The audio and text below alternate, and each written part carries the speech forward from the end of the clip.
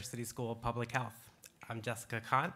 I'm an MPH student and a member of the executive board of the Boston University Queer Alliance. Boston University School of Public Health is the 8th ranked school of public health in the world. It is a graduate institution that offers master's and doctoral degrees across the field of public health. The school's core purpose is think, teach, do for the health of all. We pride ourselves in excellence in research and practice, and we wear our social justice mission on our sleeve. I'm here with support from the school. BUSPH provides scholarships to 93% of students. I want to say thank you today for your support of students like me and so many others at the school. If you would like to support more students or programming like this, please feel free to speak to one of our staff here today. This afternoon is my honor to introduce you to Dr. Sandro Galea, the Dean of the Boston University School of Public Health. Dr. Galea is a doctor and epidemiologist. He publishes regularly in the scientific literature and in national press outlets. His latest book, Teaching Public Health, was just published by Johns Hopkins Press last month. Without further ado, Dean Galea.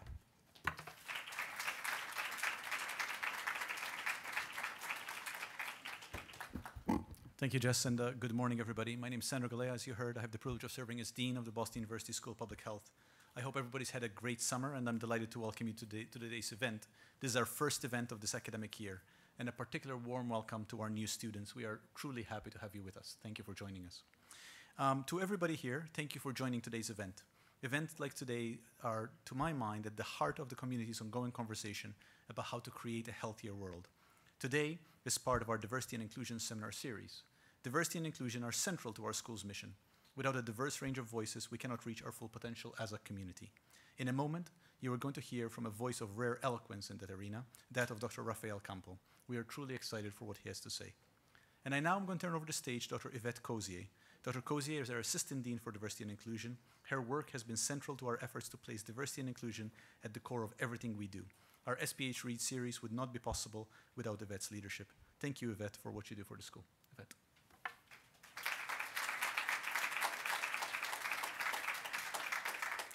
Good afternoon and welcome. My name is Yvette Cozier. I'm an Associate Professor of Epidemiology and the Assistant Dean of Diversity and Inclusion at Boston University School of Public Health. This fall marks our 4th year of our One School, One Book program, SPH Reads, which is hosted by the Office of Diversity and Inclusion. The goal of this program is to encourage critical thought and discussion among all members of the BUSPH community and centered on carefully chosen, thought-provoking book. This year's selection, nominated by the school's Queer Alliance, is The Desire to Heal, a doctor's education in empathy, identity, and poetry by Rafael Campo. A memoir published in 1997, The Desire to Heal is a collection of essays exploring the author's Cuban-American identity, his coming to terms as a gay man and a physician during the emergence of the HIV/AIDS crisis in America, and his inescapable bond to the young patients, mostly brown-skinned gay men, he and his colleagues could not keep from dying. Dr. Campo is a physician and a poet. He is a primary care practitioner at Beth Israel Deaconess Medical Center in Boston and a professor at the Harvard Medical School. He has published 8 books of poetry and won several poetry awards. He is the editor and the poet of the Poetry and Medicine section of the Journal of the American Medical Association. I would also like to take this time to introduce this afternoon's moderator, Julia Lanham. Julia is the Assistant Director of Advising and Relationship Management in the Career Service Office at Boston University School of Public Health. She also serves as the advisor to the BUSPH Queer Alliance. Julia has had over 20 years in public health at the intersection of adolescent health, youth development, and anti-oppression work at Mass Department of Public Health, Fenway Health, and now at BU School of Public Health. Julia is an active advocate for racial equity in her Brookline community and a member of the board of directors of YW Boston. Thank you, and please join me in welcoming Dr. Campo to the podium right now. Thank you.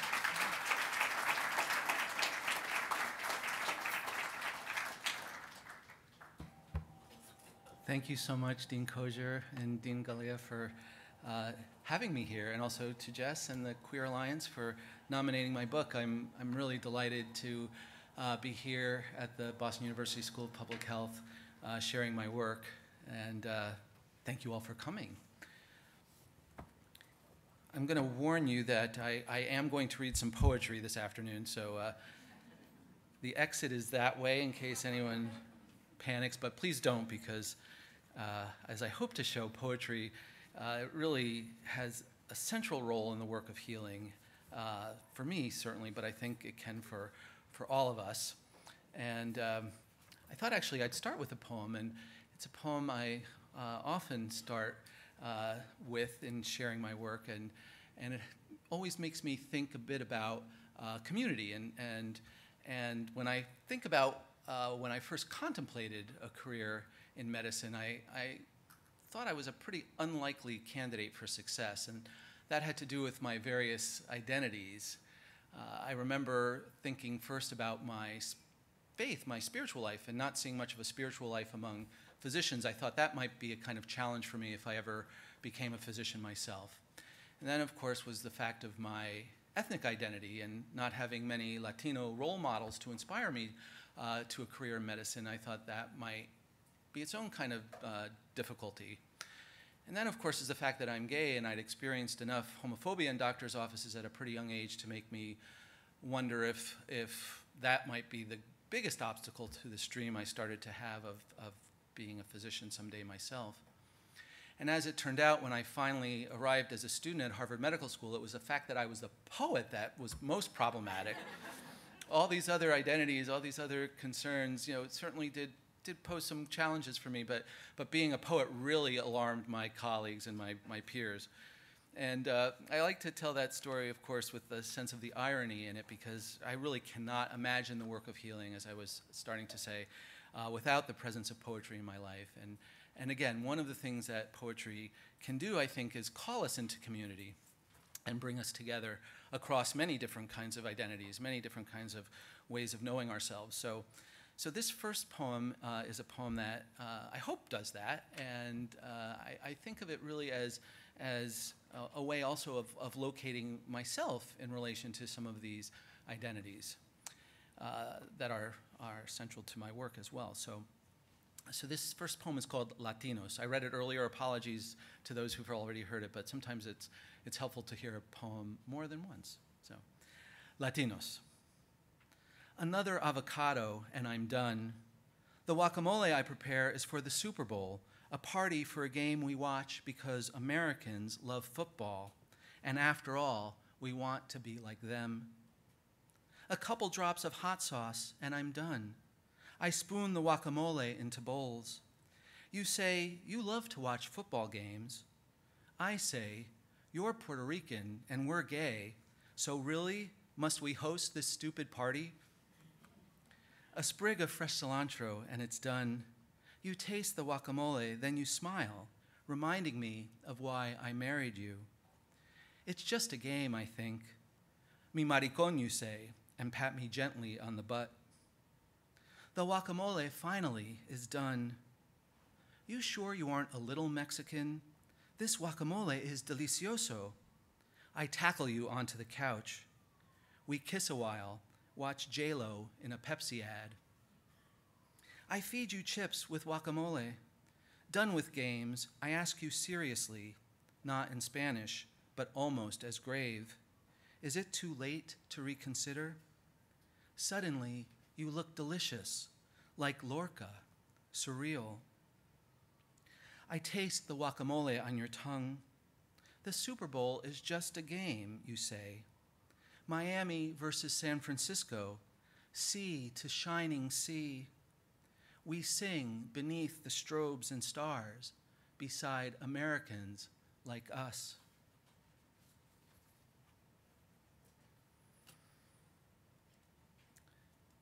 So now that I'm on the faculty at Harvard Medical School, I have a role that helps me think about the ways in which poetry, but literary writing and the humanities more generally, are important in healing and also in medical education.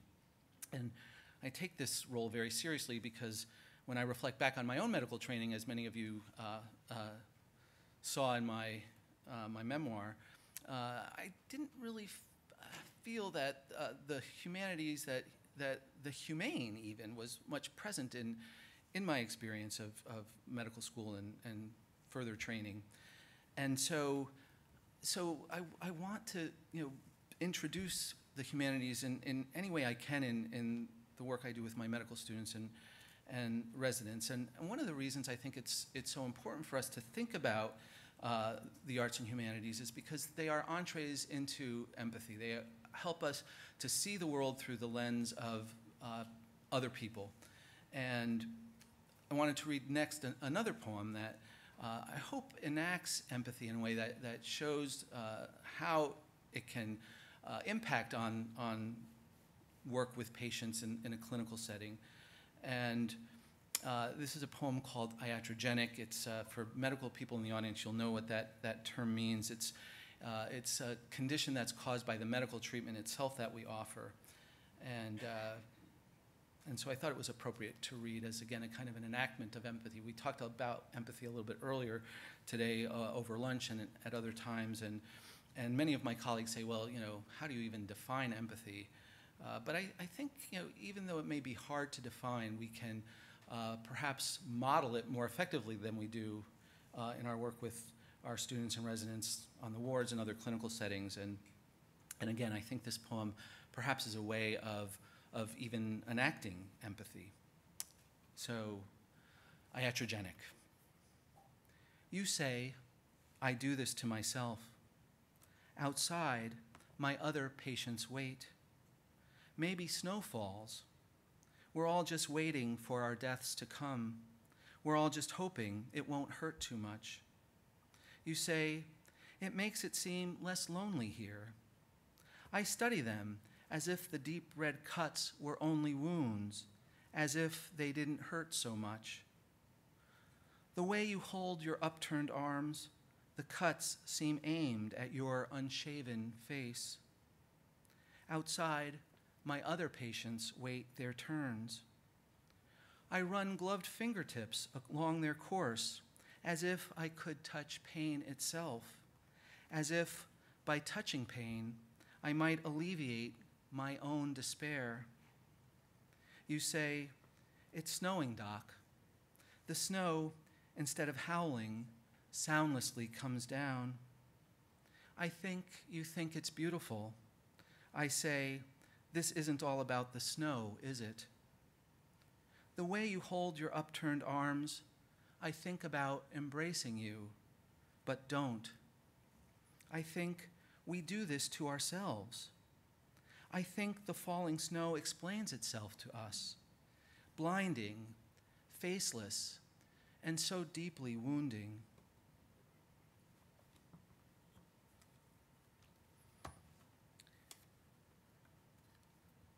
So empathy is important in healing, I think, but it doesn't always come easily. I think really there are two kinds of empathy, and we talked about this a little bit over lunch and earlier in the afternoon as well. There's a kind of emotional empathy, the kind of empathy that we feel almost reflexively for someone who resembles us, who perhaps in whom we see ourselves easily.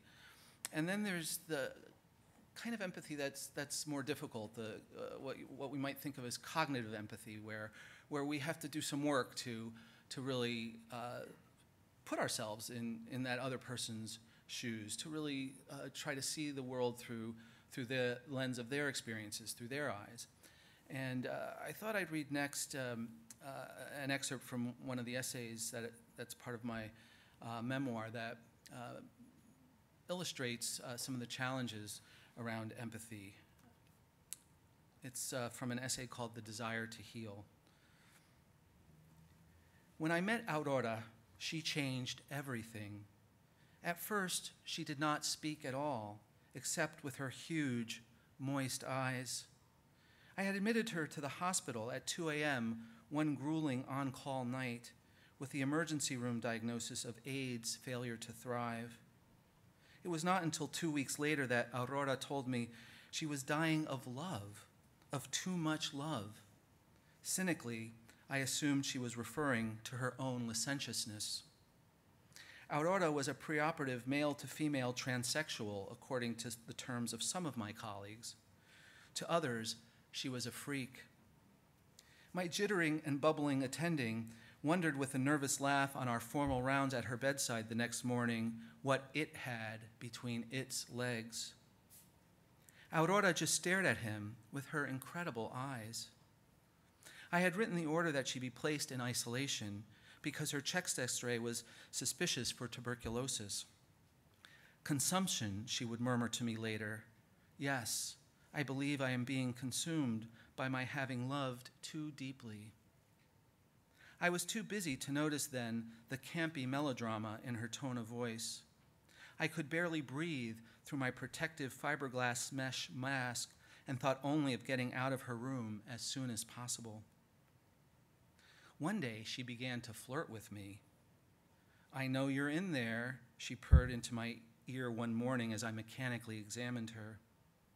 I paused only briefly before I plugged my ears with my stethoscope with the intention of listening to her heart sounds.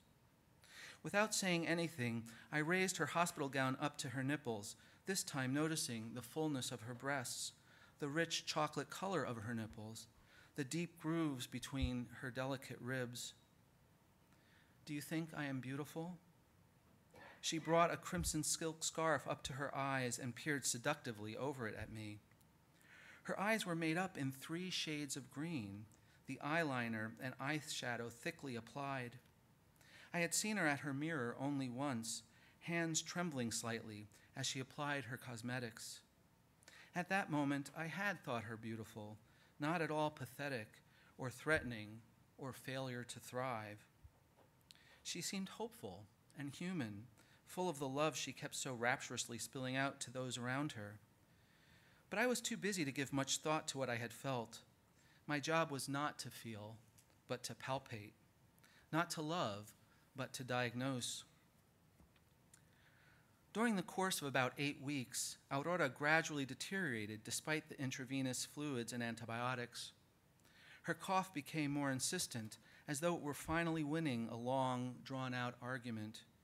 She appeared less frequently in her flowing emerald green kimono and stopped putting on her eye makeup. She gossiped less about the other patients and no longer held court in the patient lounge. I pretended not to see her. I still listened only to her heart sounds and not to her heart. "You know you're going to be mine," she sang out to me on another day in her naughtiest Spanish Harlem accent, parodying one of the day's popular dance club songs. I rolled my eyes as I left her room. I never said more than a few words to her on my visits. I busied myself instead with collecting the data of her decline, the falling weight, the diminishing oxygen saturation readings, the recurring fevers. "I'm burning for you, honey," she said with arched eyebrows by way of goodbye on the last day that she spoke. Again, I said nothing. Expecting her usual chatter more than I ever could have admitted, I strode into her room the next morning without knocking, as was my habit. No salacious remark greeted me, however, no invitation to sit close to her on her bed, no perfume. The silence registered. She seemed to be lying sideways in her bed, with her face half buried in the pillow. The room's curtains had not been drawn open yet. She remained motionless as I jolted them apart, flooding the bed with sunlight. I glowered impatiently at her from her bedside. Still, she did not move.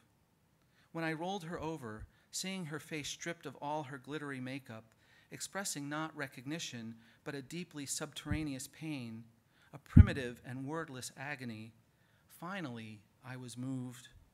As I groped for her, finding her body half paralyzed and oddly limp, like a bird that's flown into a window pane, I began to feel broken myself. I was witnessing the loss of love from the world. Finally, in its absence, I was hearing her voice, and when I frantically listened to her heart and to her lungs, for the first and last time, I heard love in them. I heard my own stifled desire surface for air in my long sobs. Aurora died later that day, but when she died, she left behind an element of herself in me. I find her voice in mine, like a lover's fingers running through my hair. My voice sounds warmer, more comfortable to me now. I discover her hands on my own body when I examine a person with cancer or AIDS, searching for the same human landmark that bespeaks physical longing and intimacy. Her glorious eyes return to me when I finally see someone for the first time, or when my own bring forth tears. Her friendship and her love of life return to the world in these words, in the poems I write that I hope might ascend to reach her in whatever realm she may now exist. Instead of giving me AIDS as I had so irrationally feared, she gave me hope. Science failed to understand her, though it altered her body. Medicine did not love her, though it penetrated her with needles and x-rays. Only the act of writing can find her now, because it is the same journey she has made, from the imagined to the actual, from the transitory to the persistent, from the unspoken to this physical and loving lament.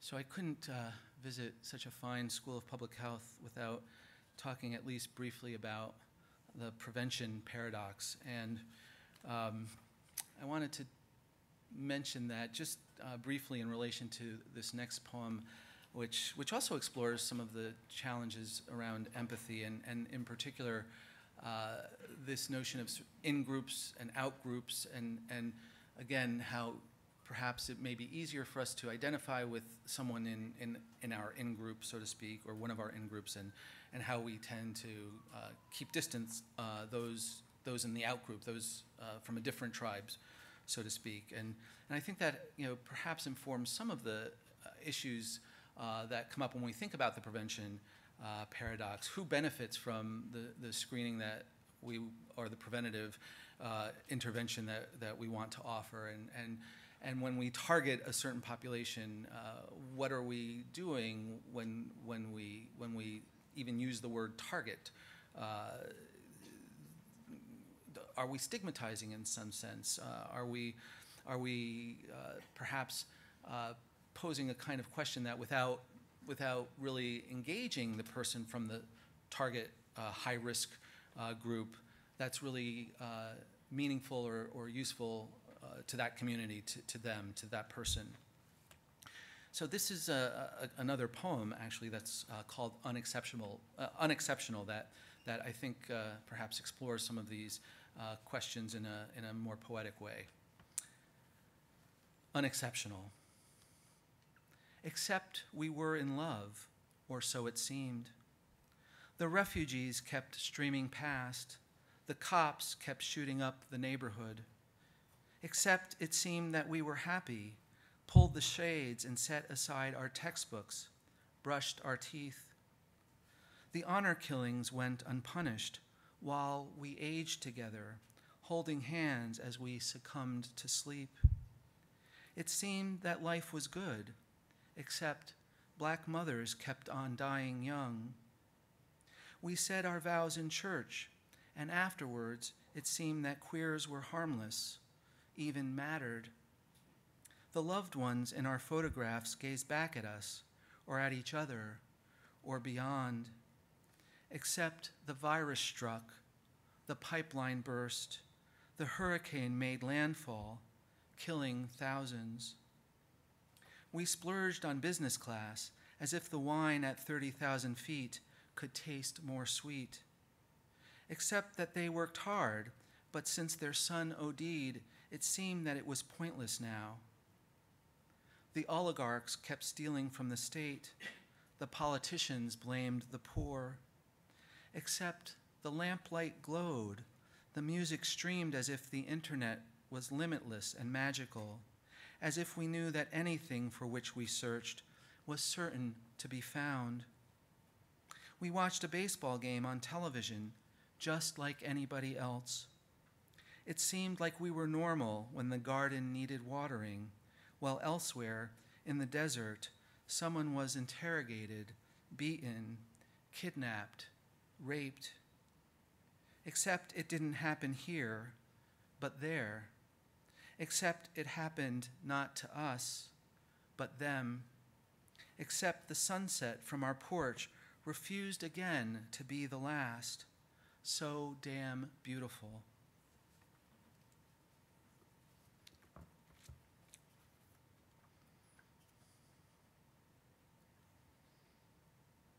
my, I'm already running out of time.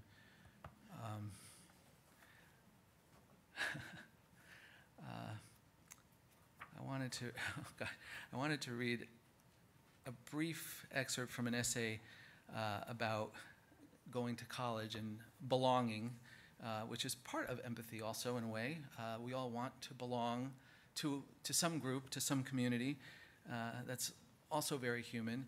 And sometimes for those of us, perhaps not in majority groups or in marginalized groups, the group we want to belong to is the one with power, the one that somehow seems better than our group. And so this next poem is, this next excerpt from an essay explores that a little bit in, I guess, a humorous way. And it does reflect back to when I first went off to college. And I remember looking at colleges with my parents, and of course my brothers tagged along, all packed into the family Buick. And we visited a college in Western Massachusetts that many of you may know. It's called Amherst College. And I immediately decided this is the place for me. And I think something about those red bricks and the perfect quad, and maybe a little bit about the kind of orderliness of the campus really appealed to me. And probably many of you don't know this, but Amherst, being Amherst College, calls itself the fairest college, and it is a very beautiful college, and has this sort of quintessential quad in the middle of campus, and view of the mountains in the distance. And my brothers, of course, when I declared that Amherst was the place for me, immediately renamed it the Fairiest College. And I think that just goes to show that they knew something about me that I wasn't quite ready to admit myself at that time. So anyway, that's a long-winded way of introducing this brief excerpt from an essay in my book called The Fairiest College. I finally left the confines of suburbia, and after the now familiar 4-hour car ride, I arrived at Amherst, but this time I was one of her own. I was already becoming someone else, a different person. The sun seemed a bit less out of reach. At the freshman orientation barbecue, my parents hovered over my shoulder, eagerly pointing out details in the scenery and in the architecture, or solicitously offering to get me more of the watered-down pink lemonade, all the time avoiding what was the inevitable goodbye. Huge fists of smoke from the grilling steaks curled and rose in the air, dramatically giving shape to the growing resentment that began to boil in my blood. I was too indignant about my own efforts at coolness being spoiled to acknowledge either the strain in my father's voice whenever he asked me a question, or the film of tears in my mother's eyes when she studied the cornice at the top of a pillar. My father had assigned himself the special responsibility of spotting potential friends for me in the crowd, which I found especially irritating because his criteria apparently were 1, that they be male, 2, that they have short hair, and most important, 3, that they have a Spanish-sounding surname. This third criterion required him to approach each prospective candidate quite closely while staring at his chest as he tried to make out the lettering on the scrawled name tags. Pathetic, I thought. Even as he had spurred me on to reach so high an echelon in American culture, still he searched for traces of his lost culture, when I was glad to be rid of, that somehow might root me. After about 20 minutes of this behavior, I told him plainly that he was embarrassing me and pleaded with him to stop. I desperately wanted to blend in. I was actually working at being nondescript. Just then he shouted, squinting, "Look, over there, Jorge Arroyo," enunciating the name clearly, rolling his R's beautifully, almost seductively. "Now he looks like a nice guy. Why don't you go introduce yourself to him and find out whether he's in any of your pre-med classes?" That was when I glimpsed the name tag myself, pinned to a colorful plaid shirt. As he walked by, his face turned towards an attractive woman who clung to his elbow. My father lunged to grab his shirt sleeve. I winced, yet he had not heard my father call out his name, and my father missed him by more than a few inches. When I had collected myself enough to speak, my voice was quietly and coolly irate. I stated I would not select my friends solely on the basis of their ethnicity or their pre-professional choices, that I wanted to form friendships on the basis of shared interests and not presuppositions, and that I would make a point of not meeting this Jorge Arroyo, and for that matter, any other Latinos or pre-meds, precisely because he wanted me to. Looking utterly crestfallen, my father trailed off to get us some more lemonade, drained of all of his vicarious excitement, not knowing that years later he would be telling the same story gleefully, almost triumphantly, taking the credit for first identifying the man with whom I have spent most of my adult life. That's a true story. If my dad were here, first of all, he'd be sitting right there in the front row, and then he would get up and say, "Oh, no, that's not how it happened, and this is the way it really happened." And anyway, you got my version of the story, which is actually the more accurate and correct version. So, and my twin nephews just started at Amherst College, so all the years of brainwashing paid off, I'm happy to say. So I don't want to go on too long because I know we want to have a conversation and questions, but I also thought I had to read a few poems from a sequence of poems called 10 Patients and Another, because I'm here at a school of public health, and again, when we talk about the social determinants of disease, I think sometimes we tend to get lost in the sort of the statistics, the faceless numbers in a sense, and one thing I want to leave you with to think about is how important narrative voices, the voices of people living these disparities, these inequities, are in our thinking about how to best remedy them, how to best partner with people in diverse communities to solve these kinds of challenges with them. So I wanted to read a few poems from a sequence called 10 Patients and Another, and these were poems written to try to elevate the voices of people I have been privileged to care for, who have taught me so much about what we can sometimes, I think, perhaps more glibly think about as health disparities in, again, a kind of more abstract way. So this is from a sequence of poems called 10 Patients and Another. Mrs. G. The patient is a 60-odd-year-old white female who presents with fever, cough, and shaking chills. No further history could be elicited. She doesn't speak. The patient's social history was non-contributory. Someone left her here. The intern on the case heard crackles in both lungs. An EKG was done, which showed a heart was beating in the normal sinus rhythm, except for an occasional dropped beat. An intravenous line was placed. The intern found a bruise behind her ear. She then became quite agitated and began to sob without producing tears. We think she's dry. She's resting quietly on Haldol, waiting for her bed upstairs. Jamal. The patient is a 3-year-old black male, the full-term product of a pregnancy that was, according to his grandmother, unplanned and may be complicated by prenatal alcohol exposure. Did okay, developmentally delayed but normal weights and heights, until last week when he ingested what's turned out to be cocaine, according to the lab results. His grandmother had said she'd seen him with some baby powder on his face and hands before he started seizing, and they brought him in. The vital signs have stabilized. The nurse is getting DSS involved. The mom? She left it on the kitchen table. That's her, the one who sings to him all night. Kelly. The patient is a 12-year-old white female. She's gravida 0, no STDs. She'd never even had a pelvic. 1 month nausea and vomiting. No change in bowel habits. No fever, chills, malaise. Her school performance has been worsening. She states that things at home are fine. On physical exam, she cried but was cooperative. Her abdomen was soft, with normal bowel sounds and question of a suprapubic mass, which was non-tender. Her pelvic was remarkable for scars at 6 o'clock, no hymen visible, some uterine enlargement. Pregnancy tests positive ×2. She says it was her dad. He's sitting in the waiting room.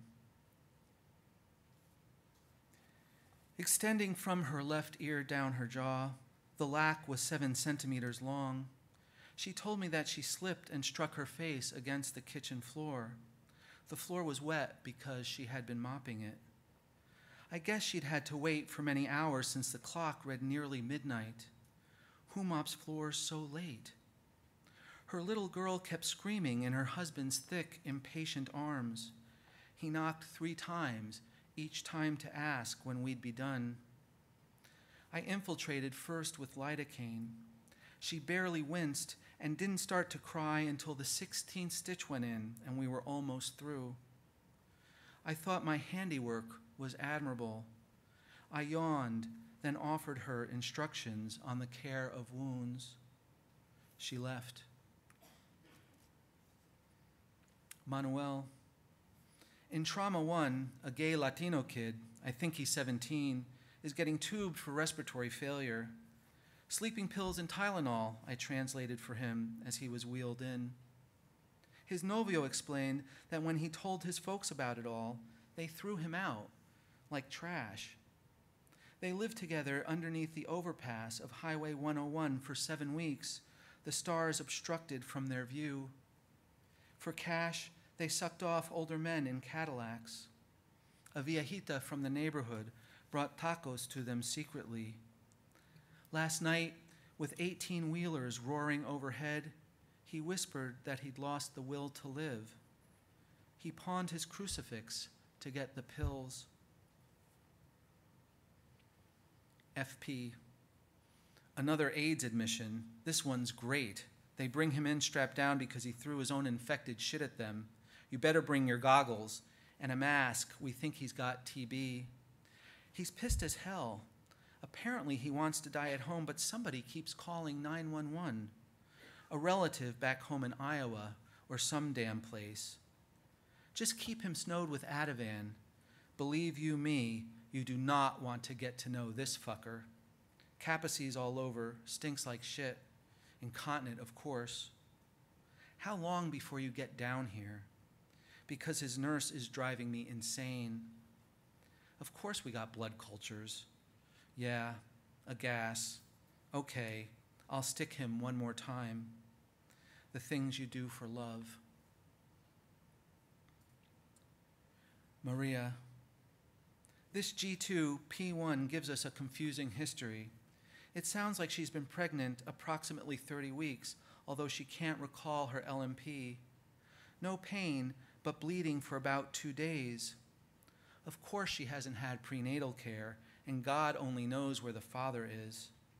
She works 2 jobs that keep her on her feet all day. She's been in the United States 6 months and doesn't speak a word of English. Bet you she's illegal. Cervical exam is unremarkable. The os is closed. I think we need an ultrasound to tell us more. Besides a look at her placenta, we need some confirmation of her dates. Her uterus can tell us more than she can. Jane Doe number 2. They found her unresponsive in the street. Beneath a lamplight, I imagined, made her seem angelic, regal even, clean. She must have been around 16. She died who knows how many hours earlier that day, the heroine inside her, like a vengeful dream about to be fulfilled.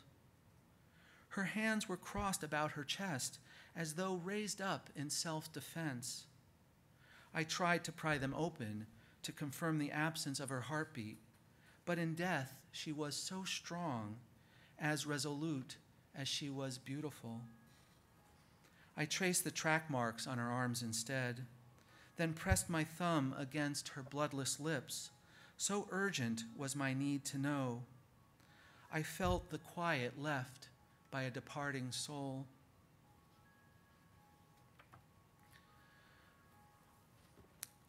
I'm going to close by reading one more short excerpt from an essay and then one last poem, and then I promise we'll have plenty of time for questions and conversation. I hope I've given you some sense of the connections between poetry and healing that have informed my work for some years now. So this is a couple of paragraphs that perhaps says it a little bit more explicitly. from an essay called AIDS and the Poetry of Healing.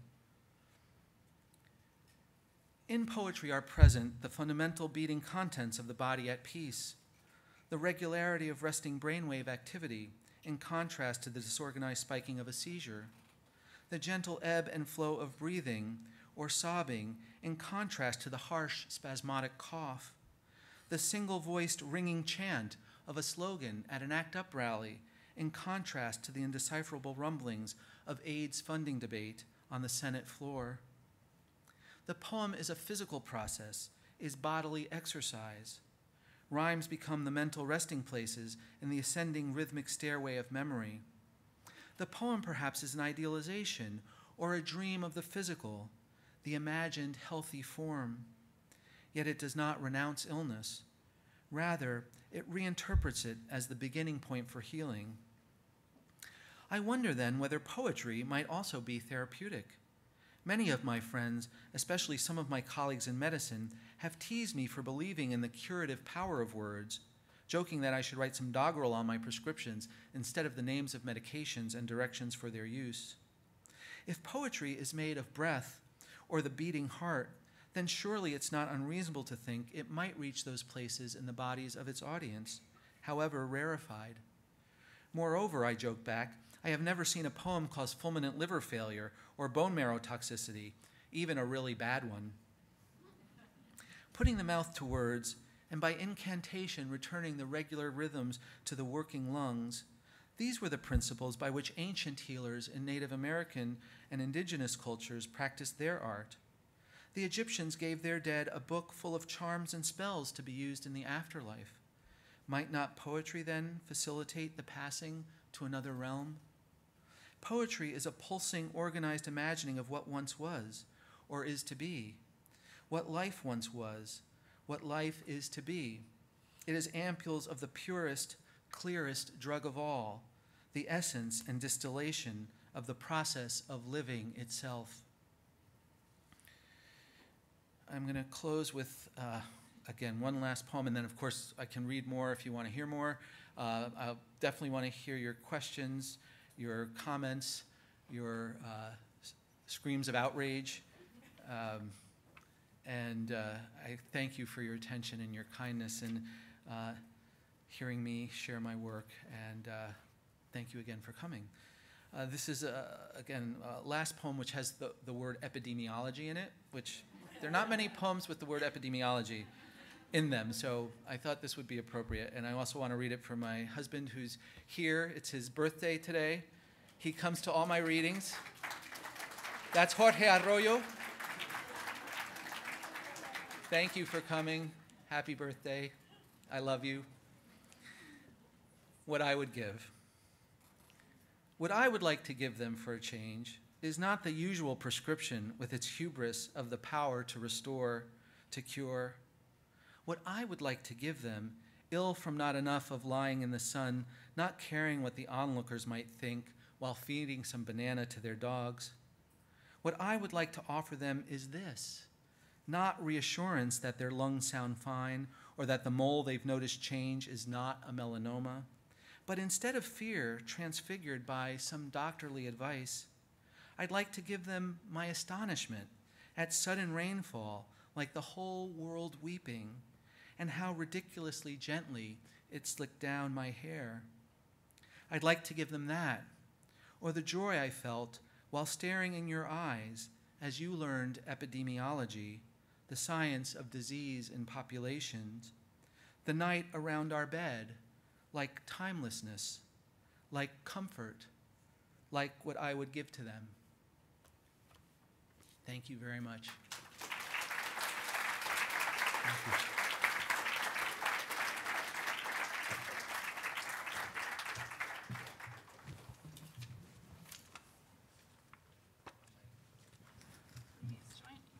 Thank you. Thank you again. Hi, everyone. First, I'd like to say it's an absolute honor to sit up here with you today. As a lifelong book nerd, and for any of you other book nerds in the audience, to be able to sit up here and ask the author you the questions is pretty, I'm pinching myself. So I won't take up all the time so other book nerds can ask questions as well. So as a queer public health professional who's had the privilege to work with many members of the BUSPH queer community, and when I say queer community, I am speaking inclusively with sexual orientation and gender identity. Some of those folks in the community are out to the world, some are not. Students, staff, faculty. On behalf of all of us, I'm truly grateful for your presence in medicine, for your presence in literature, for your presence at Harvard's Teaching Hospital, in Boston, and for your presence here on campus. Your visibility really matters greatly to so many of us. Thank you. Thank you. As we heard in the introduction, this is the first time that SPH has given the opportunity of choosing the SPH Reads book to a student organization, in this case, the Queer Alliance, and has given us such visibility in doing so. So thank you to Dean Galea and Dean Cozier. What I find so striking in The Desire to Heal and in your poetry is how your queerness is so central to your writing. And it's not just a descriptor of your identity, but as the fullness of you in desire, in eroticism, in joy, in fear. And you said earlier in our session today with students that we don't often read about erections. And I would finish that statement with, you don't often read about erections assigned in books assigned to students by schools of public health. So can you speak about bringing the fullness of your queerness alive in your writing?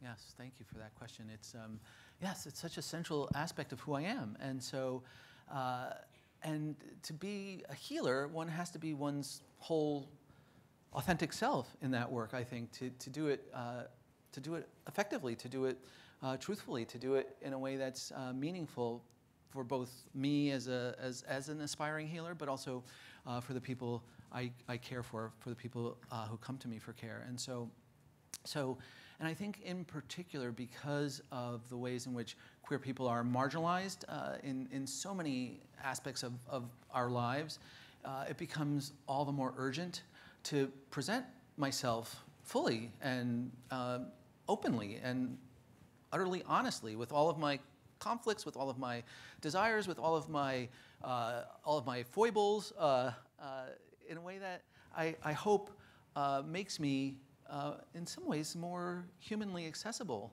to people who perhaps have experienced homophobia, rejection, sometimes even violence at the hands of the care system that is supposed to serve all of us. And so it's always been really important for me to be fully visible, to be fully present in my work as a doc, as well as in other settings where I work with students, and in teaching settings, of course, I think equally important for young aspiring queer healers to have role models. I felt I really didn't have that when I went through my training. So those are some of the reasons, and in terms of the experience of it, it's just so rewarding and gratifying to be able to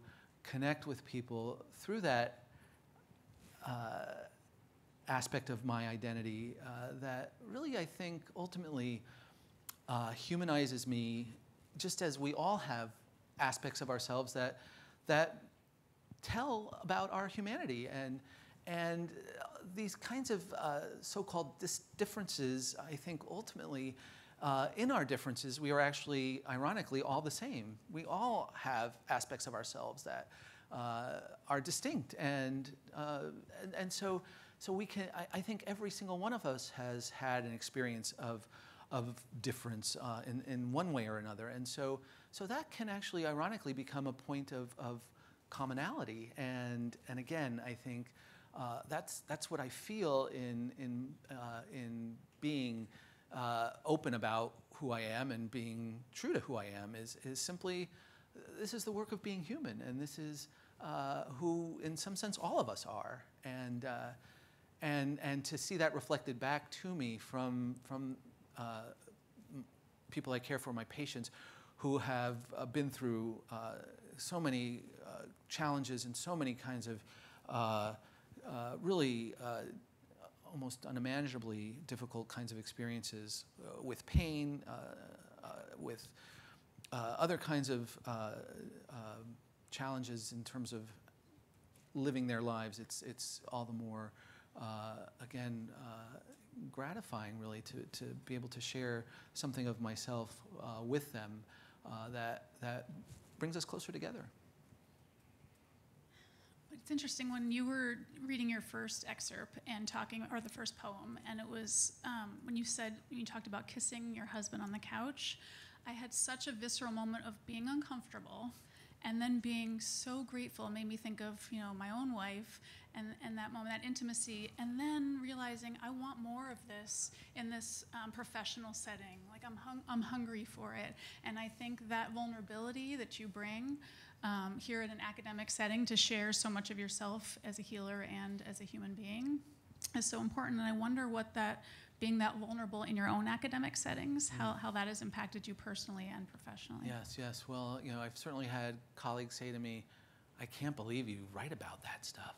Like, oh my gosh, your patients know that about you. And I'm like, well, I know a lot about them too. It doesn't seem like all that strange to me that they should know things about me that I routinely know about them. And so yes, there's a way in which that kind of vulnerability, I think, I hope, makes me more of a fellow human being to all of my patients. And yes, sometimes it is uncomfortable, and it is. I'm sure many in this room again have had that experience of difference where you may feel you're like the only one in the room who identifies in a particular way, and how do we, kind of navigate that in professional settings. But on the other hand, I think, again, particularly in medicine where, we practice a kind of distancing that I think potentially risks harming our patients when we are so removed from our patients that we cut off our empathetic connections with them. We actually risk giving less appropriate, less meaningful care, and that is, in my view, bad care. And so I think the trade-off of feeling that kind of momentary discomfort at times is worth that tremendous benefit in my experience. And then also, the longer one does this, the longer one becomes totally unabashed, and that's just, I think people have come to expect me to be that person who says that thing in the meeting where we're, and that's okay, because as you said, I think we need to hear all of the perspectives that relate to a particular challenge or problem we're trying to solve, and it certainly could benefit us in the public health setting as well, because we need to be able to partner with our communities in doing the kind of work around prevention and around helping communities to be healthier. We need to be part of those communities. We need to represent those communities. We need to hear the concerns expressed in their voices, and the priorities that they perceive need to be the ones that we tackle together with them. So I think it's really critically important that those aspects of who we are visible to the communities we serve. It's interesting that your first reaction was that your colleagues had said, how could you be this vulnerable so your patients knew that much about you? I was wondering about your colleagues and your supervisors and the people professionally. So, yes. So it's interesting that they were worried about that. To go along your lines there about prevention and public health, I was struck by a line from one of your interviews recently where you said, to see identity translated into poor health is profoundly troubling and demands the empathetic response of the poem. And I wonder, it speaks to so many of the things you've already read today. And I wonder how, kind of in this fraught world where we who drink the Kool-Aid, we who practice this every day, who know the language, who are talking about prevention, social determinants, how do you bring others, whether they're your peer, they're family members, into the compassion that you have and the stories and the identities that you see and that you experience both firsthand and with your patients when they don't see it themselves? Yes, that's really a great question. And often it does involve bringing the arts and humanities into the space spaces like these where we're not accustomed to hearing poems, and not my own poems. I don't inflict my own poems on people generally unless I'm invited to do so, which, and again, you give a poet 5 minutes and I'll read for an hour, as you just kind of experienced. So, but yes, the poems and stories and narratives that come from communities that are impacted by so-called social determinants of disease or health inequities, health disparities, are extraordinarily powerful and can totally change the conversation in the classroom when I'm teaching about health disparities, and another slide with more statistics that are depressing and make people feel helpless and make people feel frustrated, make people feel angry, hopefully, and make people feel. But to share a poem by Deaconess Smith, for example, that articulates that inequity, that injustice in a way that is more viscerally accessible, again, transforms the kind of conversation we can have. And I had the sense in talking with people today, throughout the day, that this is a worthwhile way to explore some of these ideas that we're more typically addressing through statistical analysis and that's not to say the epidemiology isn't important. Of course it is. We need those tools as well to help us describe the problems that we face as a society, as a nation. But I think juxtaposing those with the actual stories themselves is even more compelling, is even more powerful, and actually gives rise to some of the other kinds of feelings we need, like love, like hope, like we can change things. We need to feel inspired in that way. And sometimes, again, statistics can certainly piss us off. They make me angry and frustrated. But sometimes these voices actually inspire hope in us and inspire a sense of I can do this work because someone else is doing this work and is living this story, is living this life, is living this statistic. So again, that empathetic possibility through engaging through poems, stories, other humanities, art, dance. I mean, all of these things speak to us viscerally in a way that I think can really empower us and again give us hope. Thank you. Earlier, you noted that you couldn't imagine the work of healing without the arts and humanities, and that's been a central theme. I'm sure that you've had your fair share of naysayers on this topic, but I'm actually interested in hearing where you found the kindred spirits along the way. So now that you're the editor of the Poetry and Medicine section of JAMA, you've definitely found a professional niche. But where did you find those kindred spirits, people who supported that art along the way, and how did they propel you forward? Yes, well, I guess I would say probably first and foremost, again, my patients and the stories they have shared with me, the ways in which they express what they are feeling, what they are living in just incredibly imaginative, metaphoric language. I mean, I take care of many Latinos, and it's not just pain. It's a cold, bitter wind blowing through my liver. These are poems in reality, in real life, and they're not invented. And that's been incredibly sustaining to really be able to hear those stories as truly stories and not just vehicles for data points.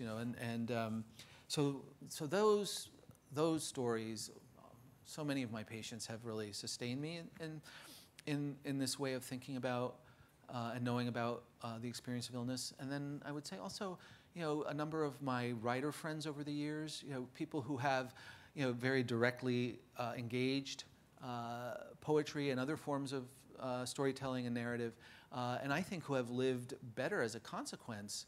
And have lived actually longer as a consequence of their writing about illness. I think of my friend, the poet Marilyn Hacker, who has written about her experience of breast cancer. And when she was first diagnosed with breast cancer, she's written about this, so I think it's okay to talk about some of the details of her health story publicly, because again, she's talked about it herself. But she had already metastatic breast cancer, and was told by her docs she had maybe a few more years to live, and she's continued now 10 years out from her diagnosis and is still writing about her cancer and has empowered so many others to write about cancer from the perspective, as it happens, of a queer woman, and so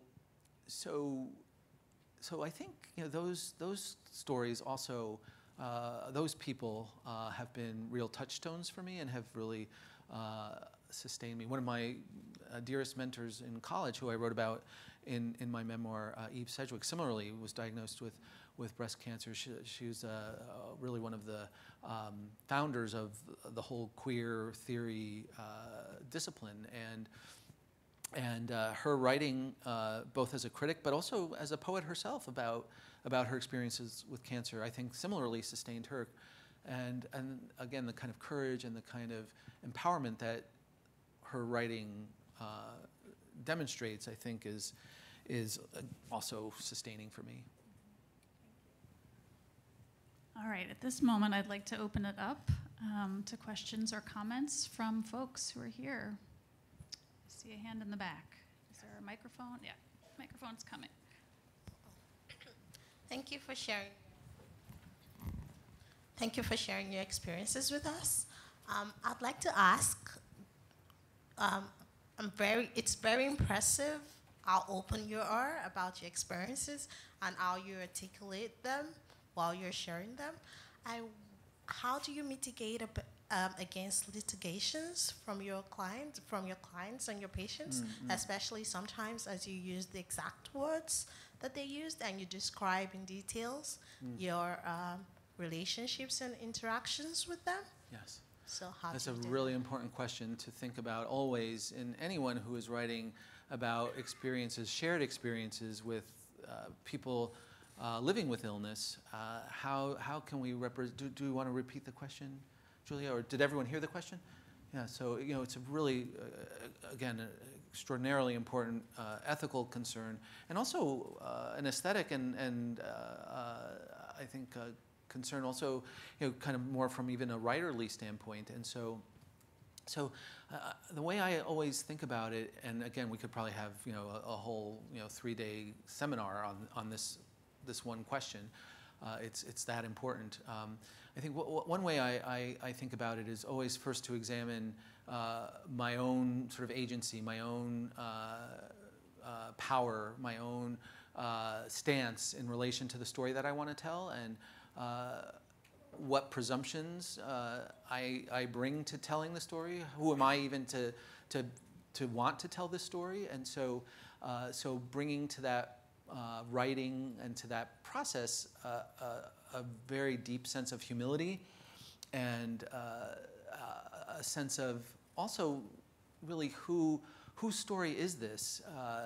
That's critically important. Just posing those questions to oneself, I think, can safeguard one from taking liberties or distorting stories in a way that perhaps in some ways could be self-serving or disempowering to the other person or other people who are part of that story.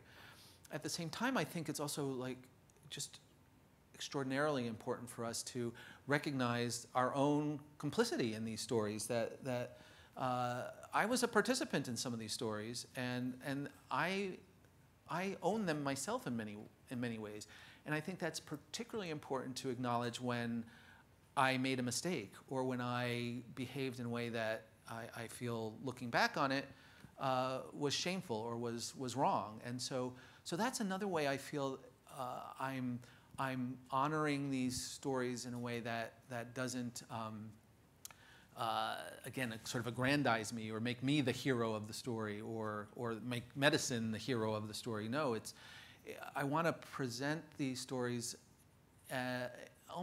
not entirely in a documentary fashion, but in a way that really represents, as best I can, my own defects and my own the kind of challenges that I faced in trying to navigate some of these kinds of situations. And so I think that's important too, to think really critically about how one represents oneself in these kinds of stories. So that's another thing. And then, of course, another important point is to always ask permission when possible. I think that's probably the best way to again, mitigate some of the kinds of concerns around, whose story this is. And whenever I can, I ask permission. I will share what I've written with the person who's in the story, or the people who are in the story, or in the poem, and even more than that, co-write, collaborate. These are, again, shared stories. The way I see them, they're shared. They don't necessarily belong to me. I think they belong to all of us who were participants, all of us who were present, and then in a really important sense, they belong to all of us. And so that's another perhaps important motivation to think of, is that why I'm telling the stories is because it helps all of us. There's a beneficence component, if you will, that I think is, again, central to what I'm trying to put out in my work. I don't want to ever really present these as sort of sensationalistic or but these are all really important questions, and I'd be curious what others have to say about these issues, because they are, again, absolutely critically important questions, if others have thoughts about it. Yes? Oh, that's fine too.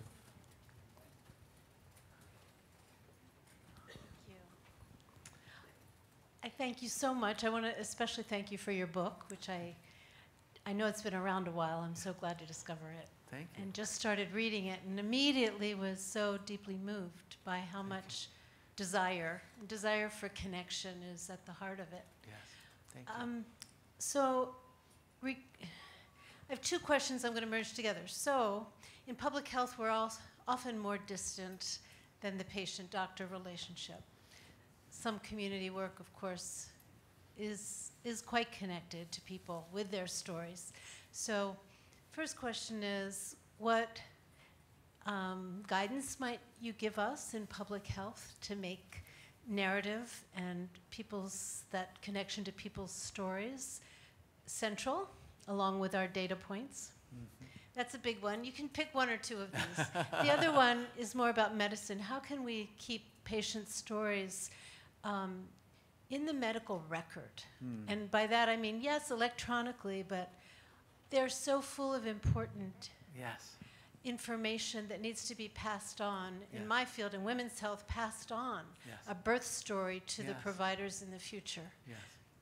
Two big questions, pick one. Two big questions. Well, maybe I'll start with the second one, and because that one I perhaps can speak to more directly from seeing examples of how patient stories are actually integrated into the medical record. And I think what we do often in medicine, unfortunately, and this happens, I think, to some extent also in public health, is we appropriate the stories and then we translate them into our languages of either epidemiology or medicalese, and then by doing so, actually take control of the narrative. And our narrative, our story, becomes the important one. That's the one that gets written in the chart. That's the one that gets published in the prestigious journal. And the patient story is lost. And actually, as you suggest, I think, it's the patient stories that are really most critical for us, particularly in delivering care to individual patients, especially so in that care relationship. And so some of the ways I've seen it done is through a project that's actually being piloted here at the Boston VA hospital by a colleague, Dr. Susan Nathan, who is asking veterans to write down their stories or tell their stories, and she or others in her group transcribe them. And then those stories that they tell about their lives, about their health, go in the very front of the chart. So anyone looking at the medical record sees first and foremost that patient's story. Whatever that patient's story was that in his or her mind was most important to share with the care team. So that's one example. Where I work at Beth Israel Deaconess Medical Center in Boston, some of my colleagues are pioneering something called Open Notes, which is a place where patients actually write in the medical record. They can read all of our notes, which I think is fantastic. They can access anything that I put in the medical record online and then send me an email or write me a letter. I prefer it if they write me a letter, honestly, but they can email me saying, hey, doc, you got this wrong. That's not what I said. Or, hey, this is actually what was really important to me in the visit.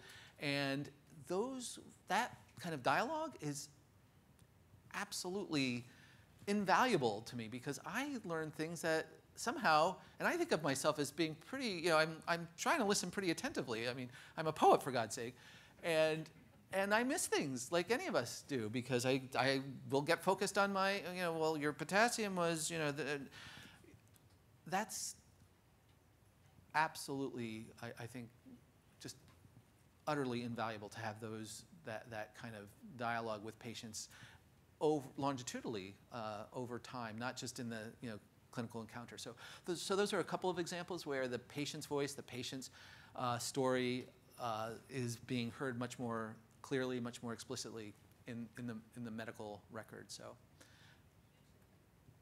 Hugely helpful, thank you. Yes, thank you. Other questions or comments?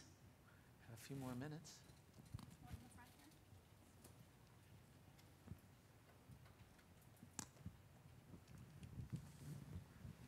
I confess I haven't read your book yet, and now I will definitely have to do it, plus your other books. Thank you.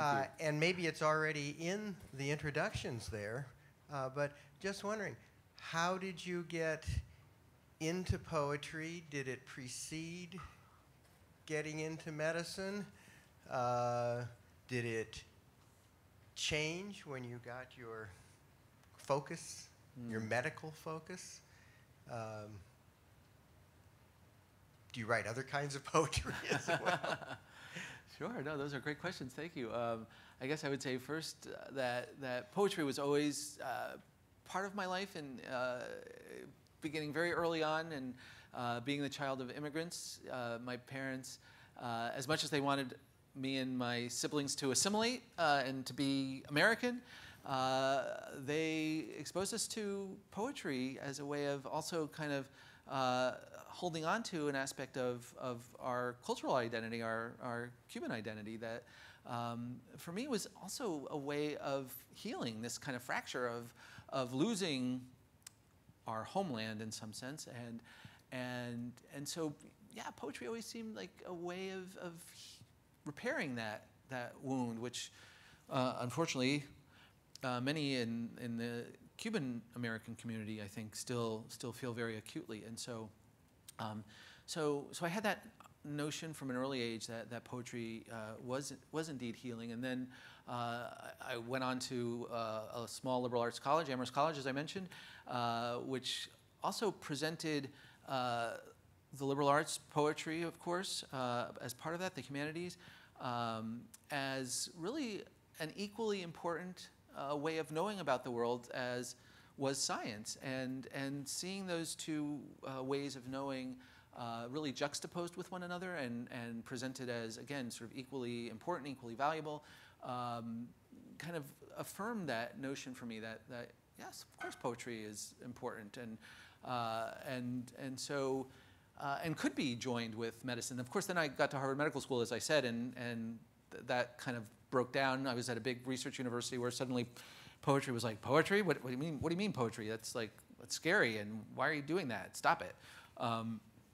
And so there was a challenge there. But again, as I was describing before, hearing the poetry and what my patients tell me every day made me realize that actually these two things are inextricably interrelated. And again, the science and the technology in medicine is just another way we have of knowing about human experience and another way we have of understanding our bodies, but it's no more important or more useful than the way poetry, art, dance helps us understand who we are and how we experience pain, how we experience suffering, how our bodies work. I mean, those are, again, to me, parallel ways of knowing ourselves and knowing the human condition. And in fact, I really resist the notion that science can explain everything. I don't want to live in a world where everything is explicated by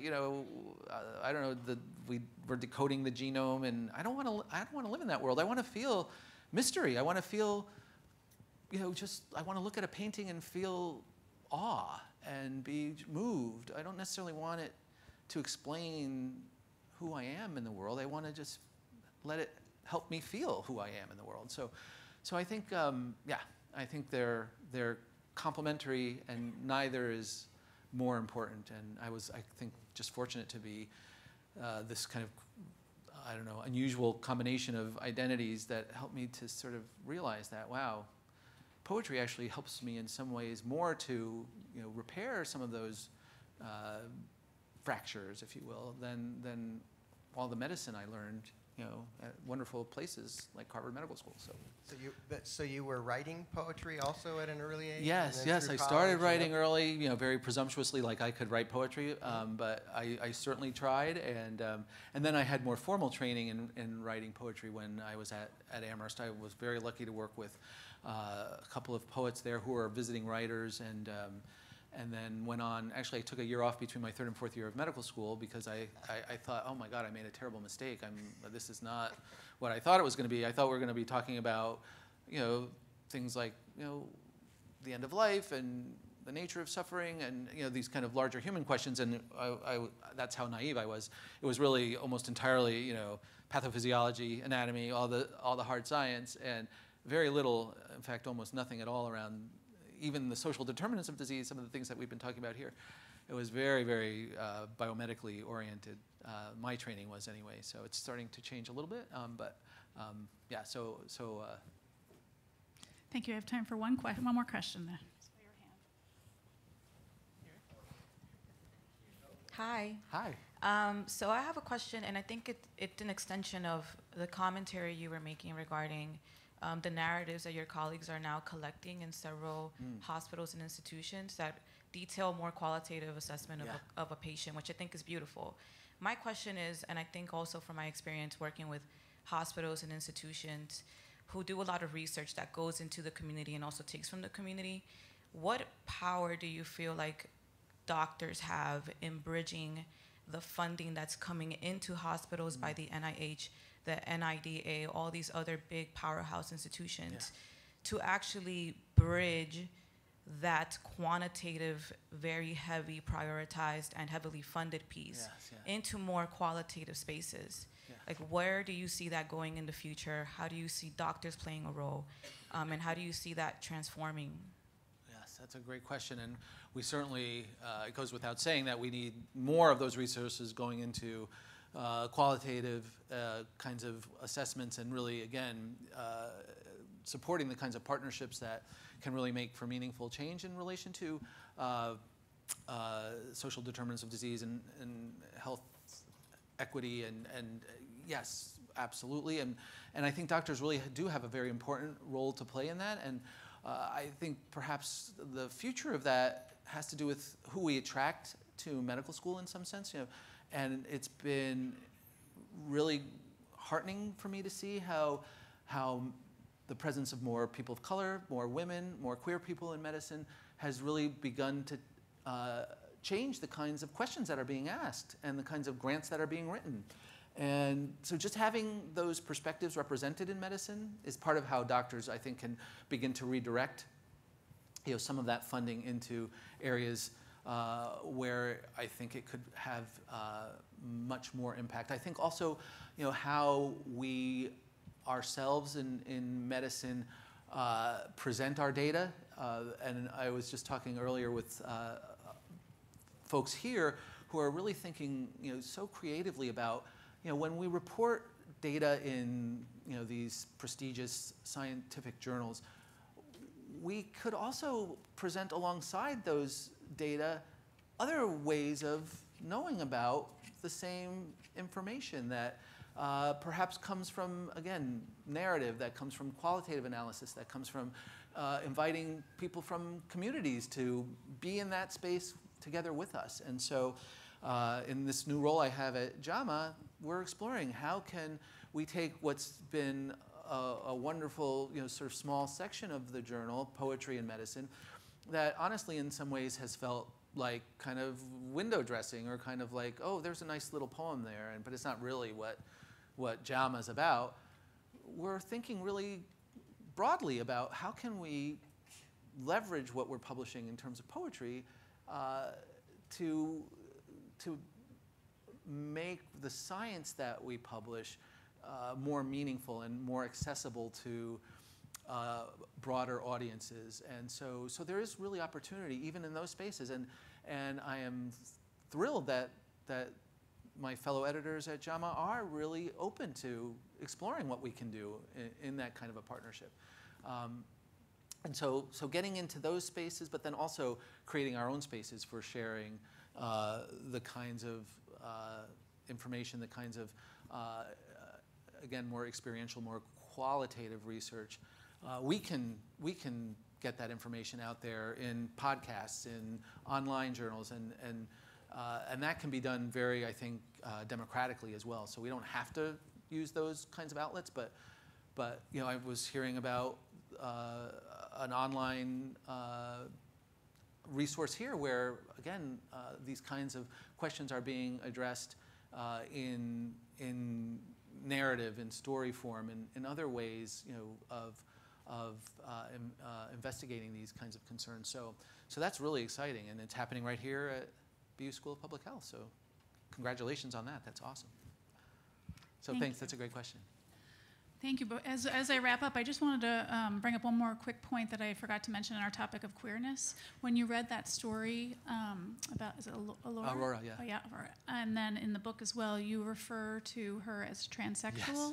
And that is a term that the community no longer Exactly. uses. So I want to make sure that the audience is Yes. aware that this that was a dated term. That was a dated term, and also to be aware too that was actually a term that was used then. I would say.